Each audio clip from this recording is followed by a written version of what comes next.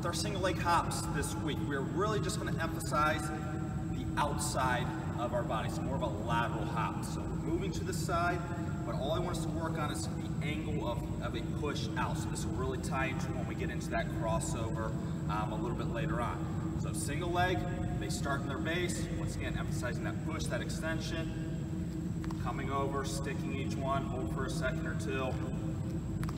Go again. So you can have 6, 8 cones or so lined up.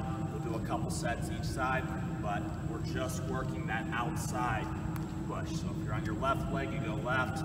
When you're on your right leg, you go right.